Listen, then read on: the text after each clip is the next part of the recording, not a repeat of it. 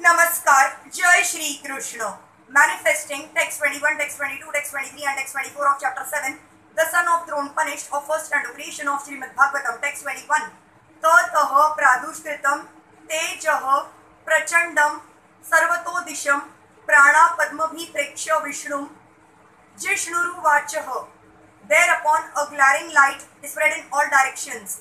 It was so fierce that Arjun thought his own life in danger, and so he began to address Lord Shri Krishna. Text 22.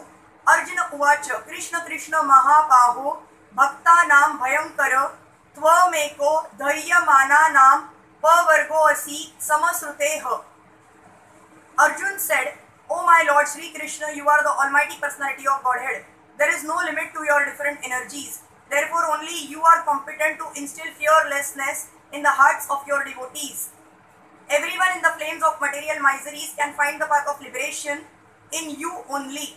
Arjun was aware of the transcendental qualities of Lord Shri Krishna as he had already experienced them during the Kurukshetra war in which both of them were present.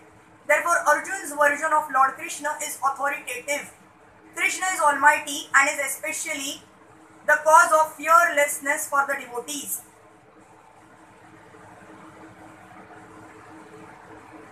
A devotee of the Lord is always fearless because of the protection given by the Lord. Material existence is something like a blazing fire in the forest, which can be extinguished by the mercy of the Lord Shri Krishna.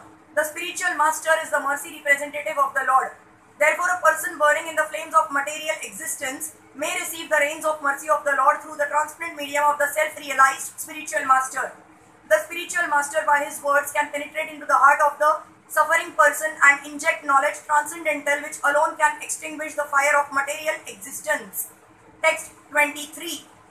Tva madhyaha purushaha sakshadishvaraha prakruteha paraha mayam vyudasya chicha chaktya kaivalye sthita atmani.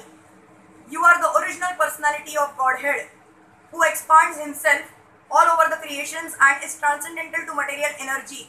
You have cast away the effects of the material energy by dint of your spiritual potency. You are always situated in eternal bliss and transcendental knowledge. The Lord states in the Bhagavad Gita that one who surrenders unto the lotus feet of the Lord can get released from the clutches of nescience.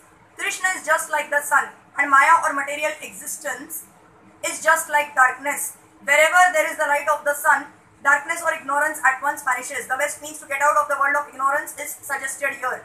The Lord is addressed herein as the original personality of Godhead.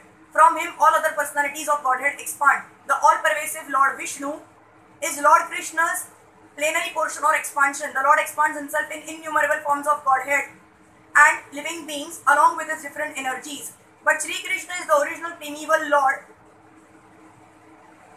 from whom everything emanates.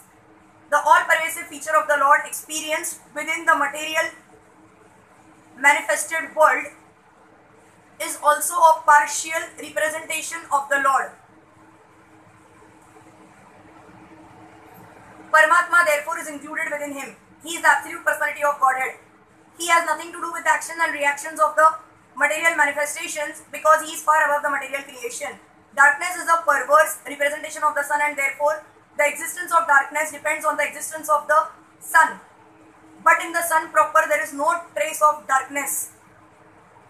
As the sun is full of light only, similarly the absolute personality of Godhead beyond the material existence is full of bliss. He is not only full of bliss but also full of transcendental variegatedness. Transcendence is not at all static but full of dynamic variegatedness. He is distinct from the material nature, which is complicated by the three modes of material nature. He is Param or the chief, therefore he is absolute. He has manifold energies, and through its diverse energies, he creates, manifests, maintains and destroys the material world. In his own abode, however, everything is eternal and absolute. The world is not conducted by the energies or powerful agents by themselves, but by the potent, all-powerful with all energies. Text 24. Sa eva jiva lokasya maya mohita chetasaha vidhatse swain viryen shreyo dharmadi lakshanam. And yet, though you are beyond the purview of the material energy, you execute the four principles of liberation characterized by religion and so on for the ultimate good of the conditioned souls. The personality of Godhead Shri Krishna, out of his causeless mercy, descends on the manifested world without being influenced by the material modes of nature. He is eternally beyond the material manifestations. He descends out of his causeless mercy only to reclaim the fallen souls who are captivated by the illusory energy. They are attacked by the material energy and they wanted to enjoy her under false pretexts, although in essence the living entity is unable to enjoy. One is eternally the servitor of the Lord, and when he forgets his position, he thinks of enjoying the material world. But factually he is an illusion.